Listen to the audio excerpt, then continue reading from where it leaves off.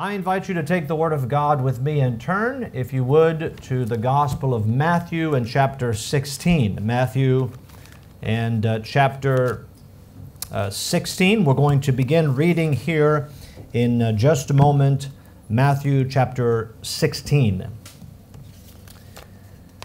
I would like to begin this message by reading a statement that was made by Charles Haddon Spurgeon that you have in your hand. It's the big sheet that says Baptists. While some may not understand the statement here that we're going to read together, my desire through this series is that we would all understand this statement by the time the series is over. And so I'm going to read it and you can follow along. And there's a lot that is packed into this one statement. And so my goal is if something sounds a little strange to you, say, well, I don't understand that aspect, that hopefully this series will give us an understanding. So here's what he says, and this was a statement about Baptists, okay? Here's what he said: we believe that the Baptists are the original Christians. We did not commence our existence at the Reformation. We were reformers before Luther or Calvin were born. We never came from the Church of Rome, for we were never in it. But we have an unbroken line up to the apostles themselves. We have always existed from the very days of Christ, and our principles, sometimes veiled and forgotten like a river which may travel underground for a little season, have always had honest and holy adherents. Persecuted alike by Romanists and Protestants of almost every sect. Yet there has never existed a government holding Baptist principles which persecuted others, nor, I believe, any body of Baptists ever held it to be right to put the consciences of others under the control of man. We have ever been ready to suffer, as our martyrology will prove, but we are not ready to accept any help from the state to prostitute the purity of the bride of Christ to any alliance with government, and we will never make the church, although the queen, the despot over the consciences of men. Now that is quite a statement. And it may be that you say, well, I really don't understand all of this because there are a lot of different ideas today about church history. And the main idea that comes across today in church history, and by the way, I say that because of my awareness of today's Christian curriculums. So for example, you would have what is put out by Abeka with Pensacola Christian College. You have what the Christian curriculum that is put out by Bob Jones University. Even the curriculum that we use today, ACE, all of those curriculum present church history the same way. And here's how it goes. The Catholic Church existed, and then during the Reformation, there's all the churches that we have today, the different came out of the Reformation. And so the idea today is that whether it's Baptist or Methodist or Presbyterians, that we all come from the Roman Catholic Church. And that is just not an accurate view of church history at all. And I'll show you that tonight. And here, Charles Haddon Spurgeon in this statement, when he says that we were reformers before Luther or Calvin were born. Now, most of people would not understand that statement today, but that's a true statement. And so I hope that by the time we reach the end of this series, that we would understand that there have always been a time, since the time of the apostles all the way to today, where churches have held to what I would refer to as Baptistic doctrine, since the time of Christ till today. And even Charles Haddon Spurgeon says you may not even be able to see clearly our heritage because churches who believed Baptistic doctrine were persecuted, were burned at the stake. And we'll learn about groups such as the Waldensians and the Donatists and the Albigensians and all those groups that lived prior to the Reformation that were generally called Anabaptists, which is where we get the word Baptist today. And really the idea of the word Baptist, as we are called, almost we didn't even choose that name. It was chosen for us. And I'll go into that, but I wanted to begin by establishing some things. If you're here in your Bibles in Matthew chapter 16, we understand the context where Jesus Christ is gaining in popularity as he's performing miracles and he's preaching and teaching. And even the people who are listening to the teaching of Jesus Christ observe that he taught as one having authority, not as the scribes and the Pharisees. And Jesus now is with his disciples and he is asking them a question. The first question is, whom do men say that I, the Son of Man, am? And then they mention a few names, but then he says to them, but whom say ye that I am? And Simon Peter perks up and says, thou art the Christ, the Son of the living God. And based upon that confession, here's what Jesus says to Peter in verse 17. And Jesus answered and said unto him, blessed art thou, Simon Bar-Jonah, for flesh and blood hath not revealed it unto thee, but my Father which is in heaven.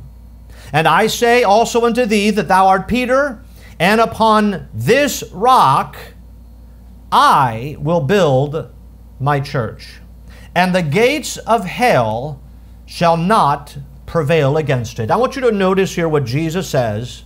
He says, I will build my church. He even adds to that the gates of hell will not prevail against the church. And so Jesus started his church with his disciples. We fast forward, if you go with me to the book of Acts and chapter 2, you'll read in Acts chapter 2, after the day of Pentecost has come and Jesus had commanded the disciples to wait for the promise of the Father. And so when the day of Pentecost came, the Holy Ghost came down. And then after the manifestation of the Holy Ghost, when they were speaking in tongues and people were hearing the gospel in their own language, and then Peter stands in the midst of the Jews who had gathered on the day of Pentecost, and he preaches to them Jesus. And the result of that in Acts chapter 2, we begin reading in verse 41, then they that gladly received his word were baptized, and the same day there were added unto them about 3,000 souls, and they continued steadfastly in the apostles' doctrine and fellowship, and in breaking of bread and in prayers. And when we read that word, that those who received the word and were baptized were added unto them. Who's the them? That's the disciples. Those who formed the first church with Jesus. And so the believers who were baptized now were added, and notice they continue in the apostles' doctrine. So Jesus says, I will build my church. The first believers who were converted after Jesus' ascension followed and continued in the apostles' doctrine. If you turn now with me to the book of Ephesians, Paul wrote an epistle to the church at Ephesus. And here's what he says in Ephesians chapter 2. Notice with me let's begin reading in verse 19. So Ephesians chapter 2, verse 19. Now therefore, ye are no more strangers and foreigners. When the Apostle Paul says, ye are no more strangers and foreigners, who is he writing that to? The church at Ephesus, right? The believers who are there, who are part of the church at Ephesus. And so he says, ye are no more strangers and foreigners, but fellow citizens with the saints, and of the household of God, and are built, this church is built upon the foundation of the apostles and prophets, Jesus Christ himself being the chief cornerstone. And so Jesus Christ is the point of reference. And he said, I will build my church.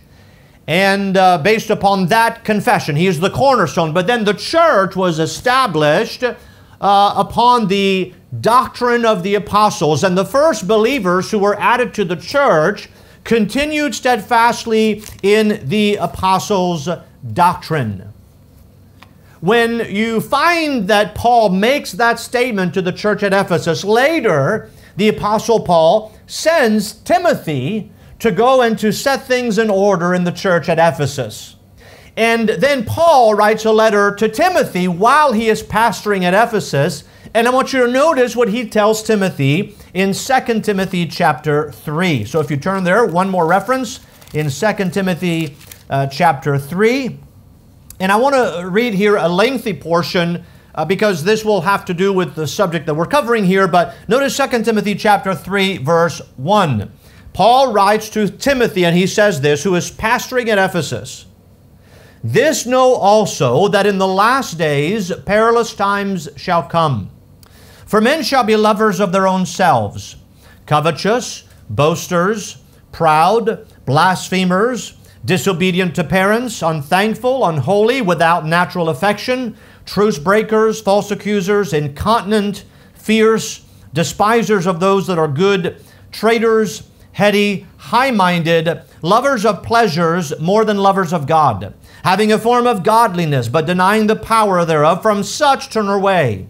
For of this sort are they which creep into houses, and lead captive silly women laden with sins, led away with diverse lusts, but ever learning and never able to come to the knowledge of the truth. Now as Jannes and Jambres withstood Moses, so do these also resist the truth, men of corrupt minds, reprobate concerning the faith. But they shall proceed no further, for their folly shall be manifest unto all men, as theirs also was. But thou," who's thou? Who is Paul writing to? Timothy. What is Timothy doing? He is pastoring the church at Ephesus. And here's what Paul says, with all of this going on around you, Timothy. By the way, remember, Paul had already written to the church at Ephesus, you are built upon the foundation of the apostles, Jesus Christ himself being the chief cornerstone. And now he writes to Timothy in the midst of doctrinal confusion, and he says this, but, verse 10, thou, Timothy, hast fully known my doctrine. Now remember, the Apostle Paul is an apostle. He is the one, and by the way, we have in the New Testament today, who do we say established New Testament doctrine in the greatest scope? Paul did.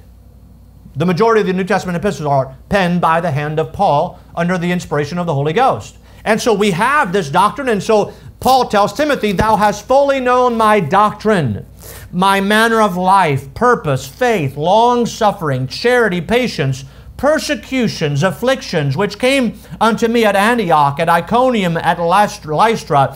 What persecutions I endured, but out of them all the Lord delivered me. Yea, and all that will live godly in Christ Jesus shall suffer persecution. But evil men and seducers shall wax worse and worse, deceiving and being deceived. But continue thou, Timothy, as you pastor the church at Ephesus, continue thou in the things that thou hast learned and hast been assured of, knowing of whom thou hast learned them, and that from a child thou hast known the Holy Scriptures, which are able to make thee wise unto salvation through faith, which is in Christ Jesus. So here's the scope. Jesus started the church with his disciples.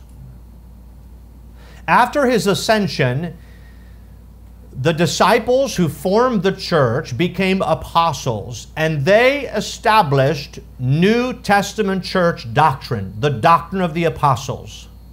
When Paul writes to those churches back after those churches were established, he reminds them that the church itself has been established upon the foundation of the apostles. And when he writes to a pastor, he says, you need to continue, Timothy, in the doctrine that you fully know that I've taught you. Now, why is that important today? You see, today, we do have the doctrine of the apostles. And they are contained in the Scriptures.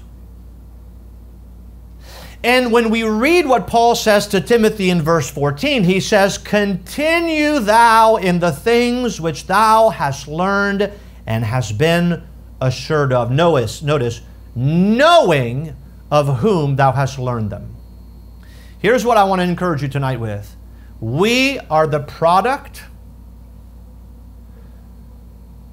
of those who have passed down doctrine from the time of the apostles till today.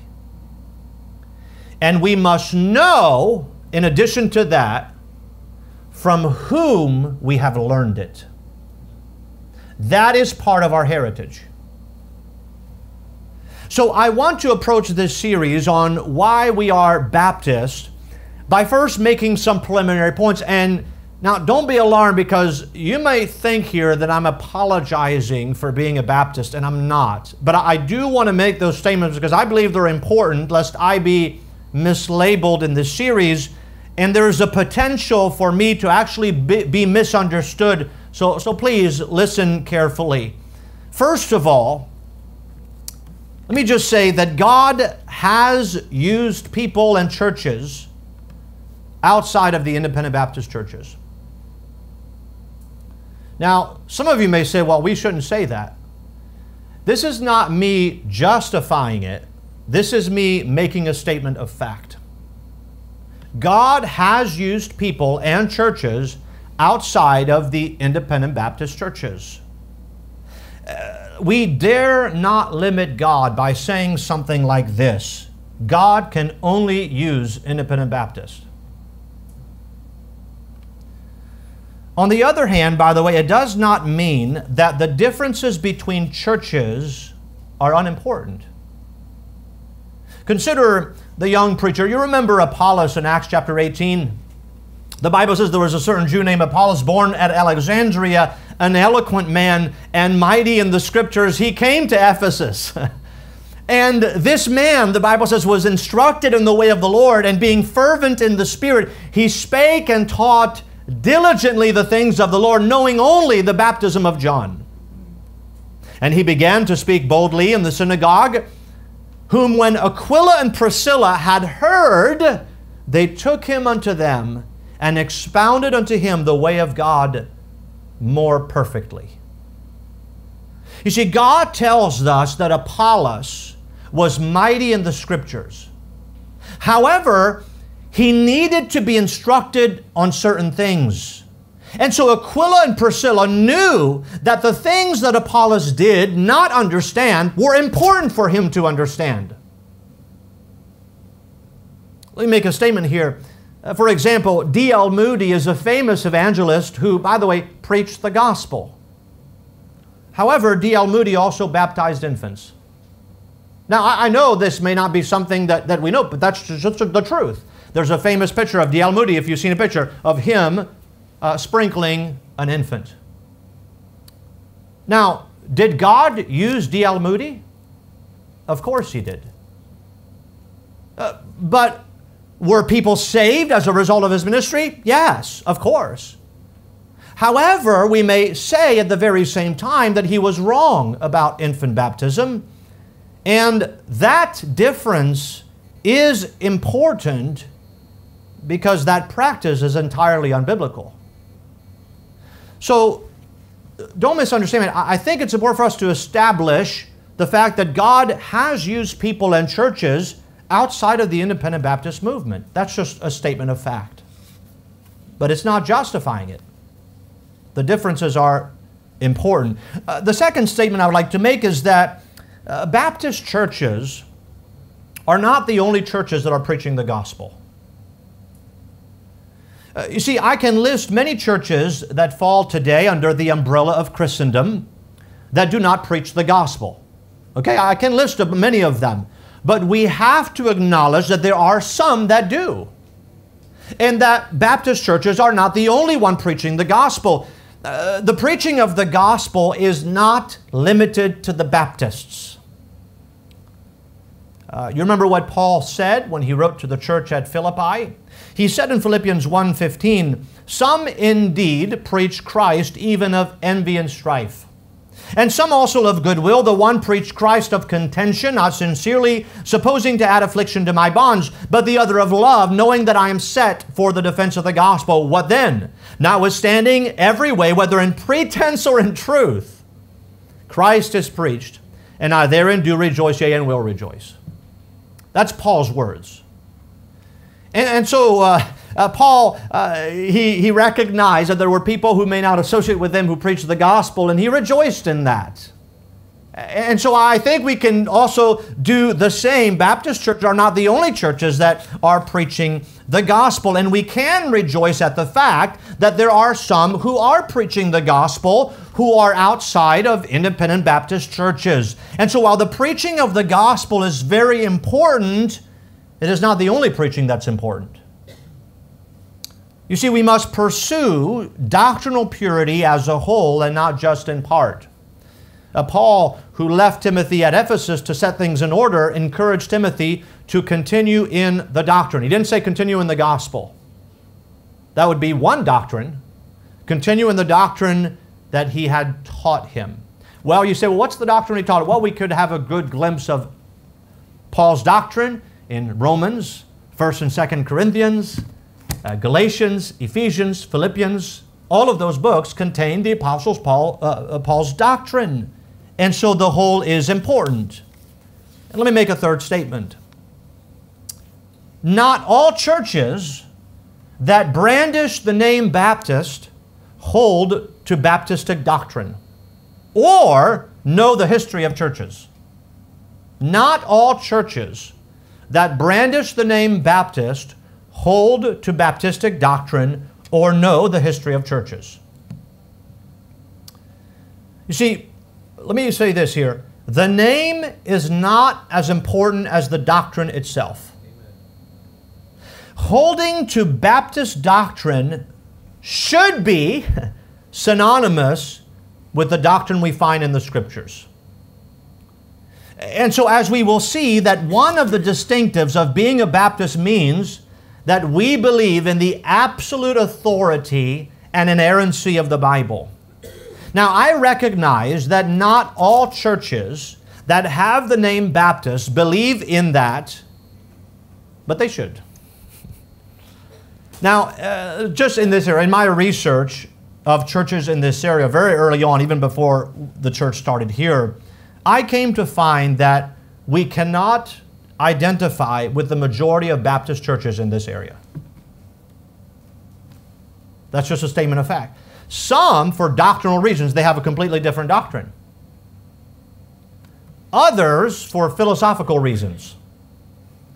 But the point is,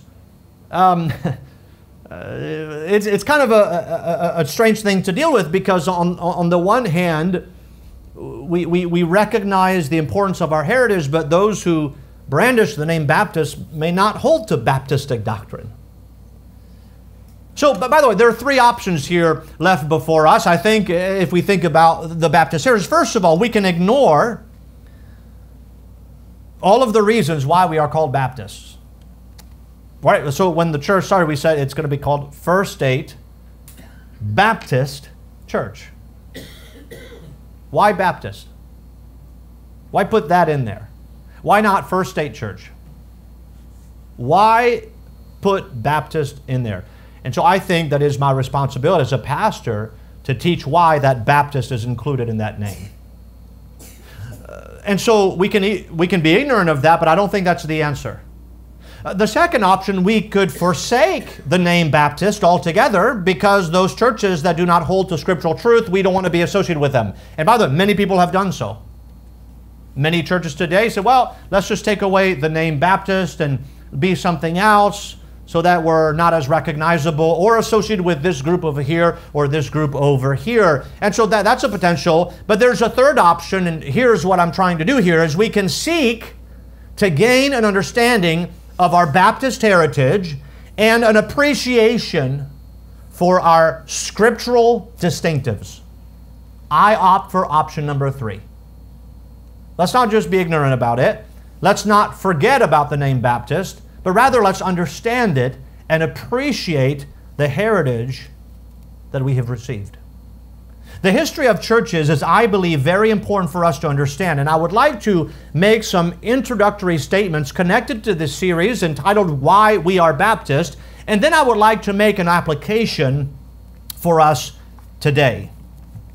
First of all, and so the first statements here, you say, well, you seem like you're apologizing for being Baptist. I'm not at all, but I'm just declaring some statements of fact, okay? That God has used people outside of the Independent Baptist movement, that other churches who are not Baptist are preaching the gospel, but not all churches that hold the name Baptist practice Baptistic doctrine.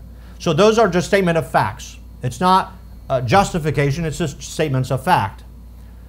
But let me tell you why we are Baptists.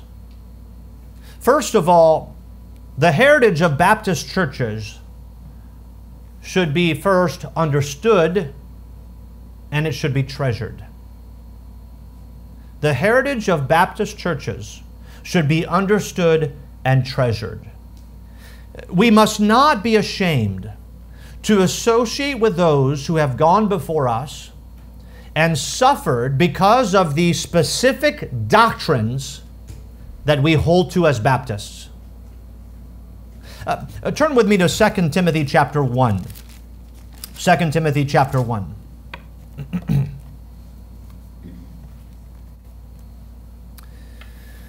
In 2 Timothy chapter 1, again, this is the second letter that Paul writes to Timothy. And notice if you go down with me to verse 8, here's what Paul says to Timothy.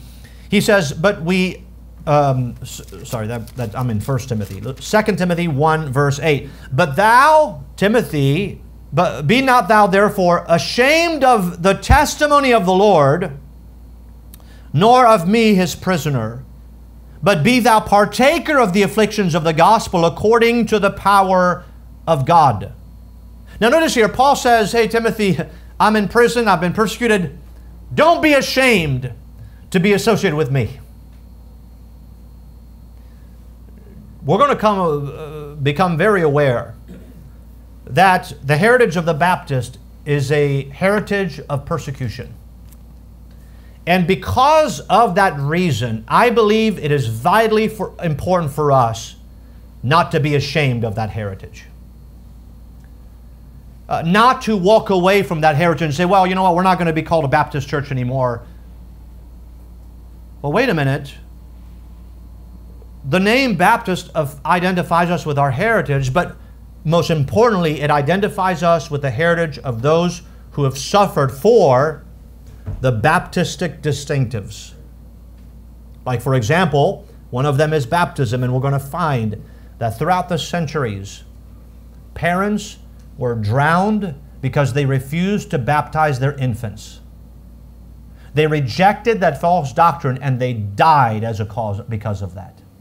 You see, when I say Baptistic doctrine, I'm not talking about all doctrine, the full body of doctrine. I'm talking about those doctrines that make us Baptist distinctive. We are distinctively Baptist because we are associated with a heritage of those who have died for those distinctives.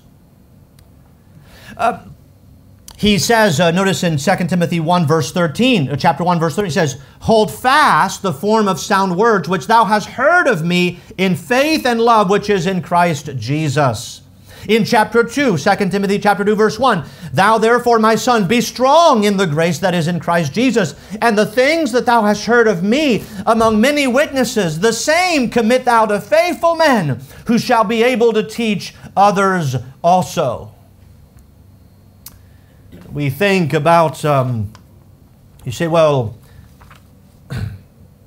how are we associated with those who've been persecuted through, and how do you know that that is our heritage? I'd like to bring your attention to the second document I gave you this evening. And this is quite a compelling one. And so we know that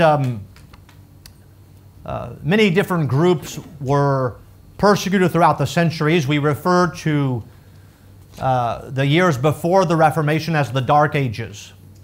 If you notice here, the Diet of Spire took place in 1529 on April 19th, and so the Roman Catholic Church was disturbed by the activity of those who were evangelizing and baptizing.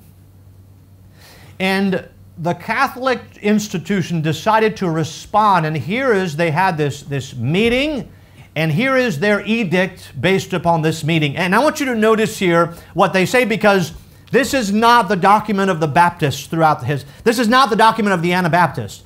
This is the document of those who persecuted them. And notice what they write about these people. They said, whereas it is ordered and provided in common law that no man having once been baptized according to the Christian order, now that's infant baptism, shall let himself be baptized again or for the second time, nor shall he baptized any such, and especially is it forbidden in the imperial law to do such on pain of death.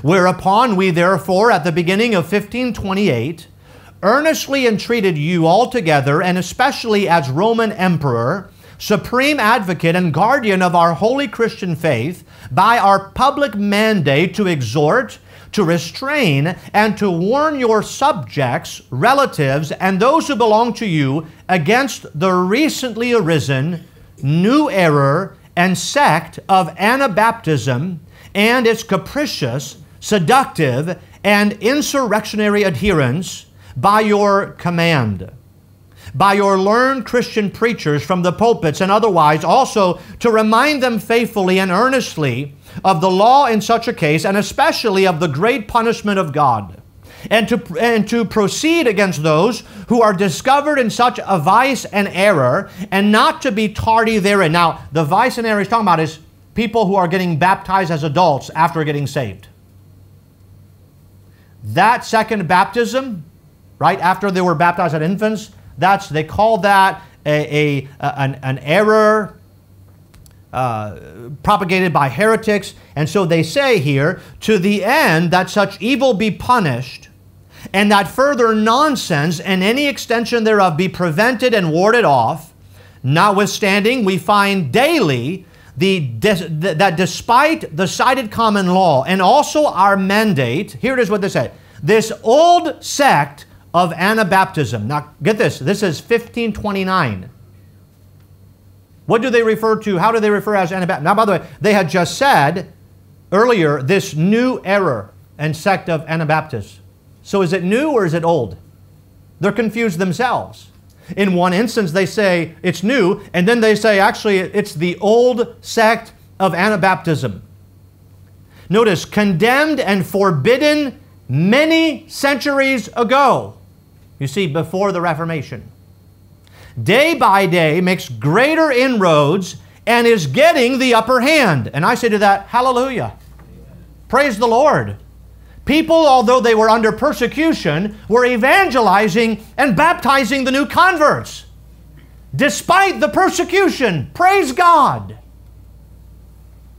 They say, in order to prevent such evil and what may proceed from it, to preserve the peace and unity of the Holy Empire, as well as to dispel and dispute and doubt about the punishment of rebaptism.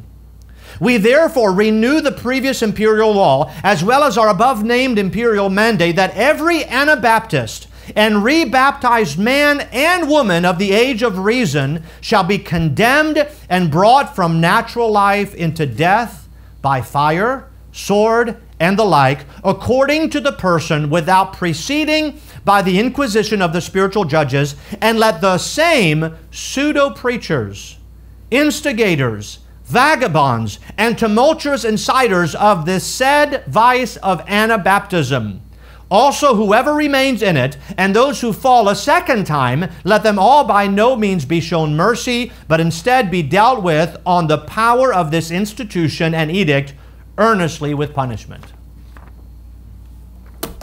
So, this is not the document published by the Anabaptists. This is the Roman Catholic Empire trying to put down by threat of death any who was an Anabaptist. The Anabaptist was not the name they chose. You understand that? They didn't walk around and call themselves, hey, we're Anabaptist. No, that's what their enemies called them. That's part of our heritage. The name Baptist is not the name we chose ourselves. It's the name that the enemies called us. Kind of like The believers were first called Christians at Antioch, not because they chose that, but because their enemies called them Christians. It was a derogatory term. Do you know that Anabaptist was a derogatory term?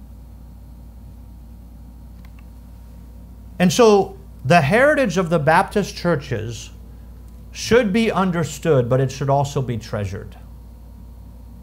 You see, the heritage that we have should be treasured and is worthy of being committed to the generations to come.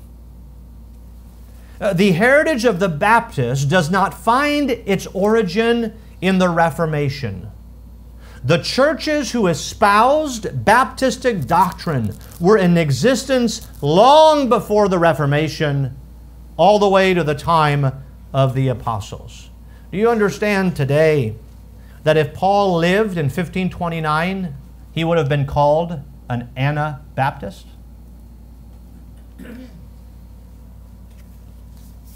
And so the first thing is that the heritage of Baptist churches should be understood and treasured.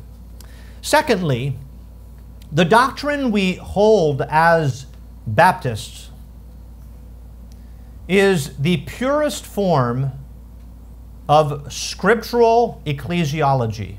Now, I'll explain that statement, but let me make the statement again and then I'll explain it. The doctrine we hold to as Baptists is the purest form of scriptural ecclesiology. You see, in the increasing time of doctrinal confusion and doctrinal ignorance, and what I mean by confusion is because there's so many different churches out there. And when I say doctrinal ignorance is because churches are no longer teaching doctrine. Interesting to know that many churches who've historically been Baptist, now that they have ceased to teach doctrine, have lost the name Baptist. They've ceased to teach doctrine. You show me a church that's still teaching Baptistic doctrine that took the name out. There's a watering down, no more doctrine, and there's so much confusion in the world. But to my understanding, just as I grew up, and you say, well, look, you grew up in a home, a Christian home, but a Baptist home. And so that's why you're a Baptist. And I'll tell you that that's not the case. There's a majority of people who I grew up with, my peers, who grew up in Baptist home who are no longer Baptists. It's not a guarantee that you're going to be a Baptist. But I did have to ask myself the question when I was in Bible college, and you begin to ask questions, well, why do I use the King James Bible? Why do I believe what I believe? Why am I a Baptist? And my desire was to find out why, because I didn't know why. That's simply the truth. If you had asked me before I went to Bible college and you say, why are you a Baptist? I would have said, I don't know. But I can tell you now, I can say that I'm a Baptist by conviction. And I can tell you why I know I'm a Baptist. And ultimately it gets to this place that I believe that the Baptists and Baptist doctrine is the purest form of scriptural ecclesiology. And when we think about the Baptist distinctives, again, the Baptist distinctive is not the whole body of doctrine, but it is what makes us distinctively Baptists. In other words, the Baptist distinctives of those, is the doctrine that separates us from other churches. And so those should be understood. It's interesting if you read 1 Timothy and 2 Timothy, and then just come away with a cursory look of what's the emphasis. The emphasis is quite clear. Let me just take you through just a brief journey through the two. Go back with me to 1 Timothy chapter 1. 1 Timothy chapter 1, notice verse 3. As I besought thee to abide still at Ephesus when I went into Macedonia, that thou mightest charge some that they teach no other doctrine. Let me ask you, from what doctrine? Well, from the doctrine that Paul had established and that Paul told him to continue in. No other doctrine. Chapter 1, verse 10. For whoremongers, for them that defile themselves with mankind, for men stealers, for liars, for perjured persons, and if there be any other thing that is contrary to sound doctrine. Go to 1 Timothy chapter 4, verse 6. If thou put the brethren in remembrance of these things, thou shalt be a good minister of Jesus Christ, nourished up in the words of faith and of good doctrine, whereunto thou hast attained. Verse 13, till I come, give attendance to reading, to exhortation, to doctrine. Notice verse 16, take heed unto thyself and unto the doctrine. Continue in them, for in doing this thou shalt both save thyself and them that hear thee. Chapter 5, verse 17. Let the elders that rule well be counted worthy of double honor, especially they who labor in word and doctrine. Chapter 6, verse 1. Let as many servants as be under the yoke count their own masters worthy of all honor, that the name of God and His doctrine be not blasphemed. Verse 2. And they that have believing masters, let them not despise them because they are brethren, but rather do them service because they are faithful and beloved partakers of the benefit. These things teach and exhort. Verse 3, and if any teach otherwise, and consent not to wholesome words, even the words of our Lord Jesus Christ, and to the doctrine which is according to godliness. You see, doctrine expands to more than just the gospel. You could read 1 Timothy, all throughout 2 Timothy, even read Titus to another pastor. And the emphasis is on doctrine, continue in the doctrine, make sure that you consent to wholesome words. Don't teach any other doctrine. And so we have a body of truth. The doctrine we hold to as Baptists, I believe, if you study what, let me say this, what a Baptist church should believe, then you will find that that is the purest form of scriptural ecclesiology.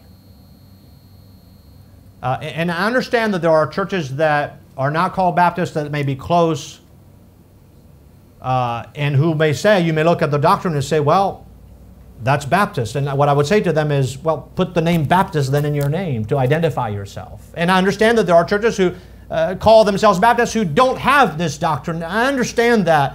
But the question is, do we just throw away the name, or do we appreciate the name and understand where the name comes from and then stand for it and, in a sense, re-educate ourselves as to why that name is important and with what it identifies us? Thirdly, the Baptist distinctives highlight the doctrinal differences. They do not have in view the complete scope of our doctrine. See, I've gone through a whole series on Bible doctrine.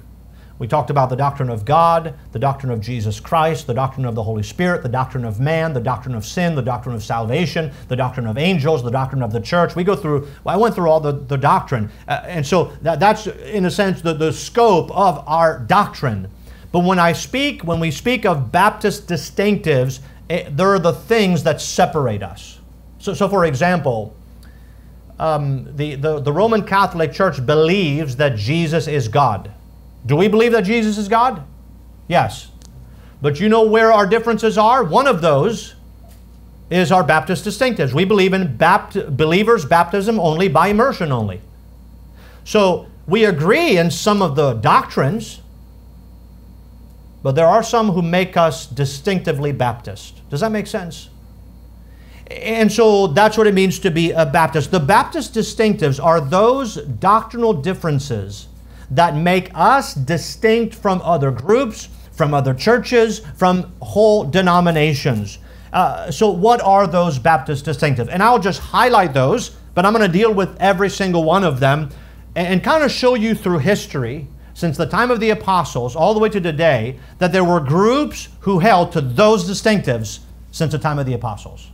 And we're going to try to do our best, although it's hard because during the Dark Ages, many of those fled for their lives. They were massacred by the millions because of these distinctives. And I wonder if we if we go back to history and we stand with the Donatists and the Waldensians and all of those groups who espouse Baptistic doctrine, and then we bring them with us to the 21st century and say, well, you know, because of the confusion today, we're kind of going to drop the name Baptist. You understand? You know, you know, just because it's a different day. And they say, well, what are you ashamed of? We've died for the Baptist distinctives. We've died for the doctrine of the Lord's Supper. We died for the doctrine of baptism. We've died for those. And so I say to us in the 21st century, let's not forsake our heritage, but let's treasure it. Let's associate with it. You say, what are those Baptist distinctives? Well, let me give you, it goes as an acrostic, and I'll give you the acrostic as we go, but I'll just highlight them now. We believe in believers' baptism only by immersion only. People died because of that doctrine. We believe in letter A, the absolute authority and the inerrancy of the Holy Scriptures. Letter P, we believe in the priesthood of the believer. That you don't have to come to a priest or to someone that you call Father to go to God. You go through Jesus Christ. There is one God, one mediator between God and man, the man Christ Jesus. We believe in 2 church ordinances. We don't believe in 7 sacraments. There are 2 church ordinances in the Scriptures, baptism and the Lord's Supper. We believe in the independence of the local church. So we'll talk a little bit about why we're not Southern Baptist. And certainly we'll go into some of the details there. And again, those are nuances, but what are those that associate us with our heritage? We're going to find, if you look throughout history, that there's never been a Baptistic people that merged itself with the state and imposed their religion on others. That's never happened. So we're going to talk about the independence of the local church. We're going to talk about is letter S, is saved church membership. Throughout history, you'll find churches compelled people to come to church, and the moment you were baptized as an infant, you became part of the church. Well, the Baptist people says, no, it's actually, you have to have a regenerate church membership. And then there's the next letter T, and that is 2 church officers. We believe in pastor and deacon, or elder and deacon, or the other word is bishop and deacon, 2 church offices. And so we'll talk about that. And then we believe the letter S is in separation, and there are 3 components to that. We believe in church and state separation. We believe in ecclesiastical separation, and we also believe in personal separation. And so we'll talk about that. Now, this is not all the doctrine that we believe, but it is the doctrine that makes us distinct as Baptists, and which true churches can be identified throughout ecclesiastical history. Now, I would like to conclude by making an application and to talk about why our heritage is important. Turn with me to the book of Daniel chapter 1, and I'll end there, and I'll try to do this rather quickly. This took a little longer than I anticipated, but let me conclude here really quickly. In Daniel chapter 1, if we set quickly the setting, we know that the kingdom, after the kingdom of Israel was divided between Rehoboam and Jeroboam, the northern kingdom, composed of 2 tribes, had 19 evil kings. At the end of the 19th king, they were taken captivity by the Assyrians. And then you have the southern kingdom, Judah and the tribe of Benjamin, who also had 19 kings, but you could say that 3 of them were godly, the rest of them were ungodly. But at the end, we find that the Babylonian Empire took the southern kingdom of Israel into captivity. And what they did is we find in Daniel chapter 1, and I just would like to highlight what the Babylonians did to the children of Israel. And I want us to think here just for a moment, come with me and think about the heritage of Daniel and what the Babylonians are trying to do. Notice Daniel chapter 1, verse 1. In the 3rd year of the reign of Jehoiakim, king of Judah, came Nebuchadnezzar, king of Babylon, unto Jerusalem, and besieged it. And the Lord gave Jehoiakim, king of Judah, into his hand, which part of the vessels of the house of God, which he carried into the hand of Shinar to the house of his God, and he brought the vessels into the treasure house of his God. And the king spake unto Ashpenaz, the master of his eunuchs, that he should bring certain of the children of Israel, and of the king's seed, and of the princes, children in whom was no blemish, but well favored, and skillful in all wisdom, and cunning in knowledge, and understanding, science, and such as had ability in them that stand in the king's palace, and whom they might teach the learning and the tongue of the Chaldeans. And the king appointed them a daily provision of the king's meat, and of the wine which he drank, so nourishing them 3 years, that at the end thereof they might stand before the king. Now, among these were the children of Judah, Daniel, Hananiah, Mishael, and Azariah, unto whom the prince of the eunuchs gave names, for he gave unto Daniel the name of Belshazzar, and to Ananiah of Shadrach, and to Mishael of Meshach, and to Azariah of Abednego. But Daniel purposed in his heart that he would not defile himself with a portion of the king's meat, nor with the wine which he drank. Therefore, he requested of the prince of the eunuchs that he might not defile himself. Now, this would be a pattern back then. If an empire defeated another country, another empire, what they would do is exactly what happens in Daniel chapter 1. You say, what is that? Disconnect them from their heritage. If you follow this list, here's what they did with Daniel. And I know we use their Babylonian name, but let's use their Hebrew name. Mishael, Ananiah, and Azariah, and Daniel. Here is what they tried to do. First of all, the Babylonians removed them from their country of heritage. That's what they did, number one. Number two, the Babylonians taught them the tradition of the Chaldeans. Number three, that's verse 4. Verse 4, number 3, the Babylonians taught them the language of the Chaldeans. Number 4, the Babylonians then made them participate in new practices. And number 5, the Babylonians changed their names. Now I want you to think about that. That was done purposefully, wasn't it not? By the way, Daniel purposed in his heart that he was not going to let that happen. He said, I'm not going to be disconnected from my heritage. And so here's the application for us today as we think about the heritage of the Baptist people. I believe we need to be connected to our heritage. And we need to treasure it. Let's not forsake it. Let's not look for something new, some new movement like that we know better than the heritage before us, those who have come before us. No, no, no. Let's be connected to our heritage. The name Baptist does that. Number 2, we need to be taught about the history of those who held to the Baptist distinctives that we hold to today. Let's be taught that. You see, but there's a whole movement now, well, let's reteach history and let's reteach some things. By the way, today, as I mentioned, most Christian curriculums do not highlight people like the Waldensians and the Donatists. They do not even mention them. But they preceded the Reformation. And so I'm saying is we have to be taught the history of those who held to Baptistic doctrine that we hold to today. Thirdly, we need to understand the Baptistic language that identifies us with our heritage. You see, we reject infant baptism. Why?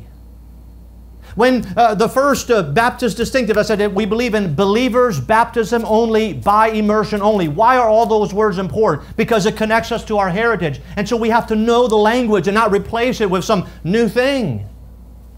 Fourth, we need to continue in the practices that have been passed down by doctrinally pure churches. By the way, there's no perfect churches.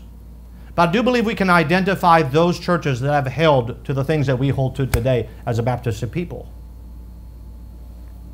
And lastly, we need to keep the name that links us to our heritage. We need to keep the name that links us to our heritage. You see, the Babylonians knew what they were doing. And Daniel purposed that he would not let that happen.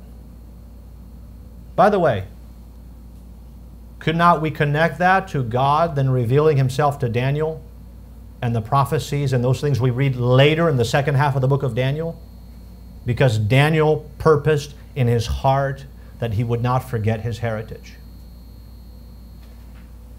And so I would like for us to think about those statements I made at the beginning. The Baptist people are not infallible. But I am concerned today that there is a disconnection from our heritage. And there is a watering down of Baptistic doctrine and kind of an emphasis of, well, let's not talk about the specifics of our doctrine. And can I say, just like Paul said to Timothy, don't be ashamed of me, the Lord's prisoner. Let's not be ashamed of those who have suffered and died because of the things that we believe on today.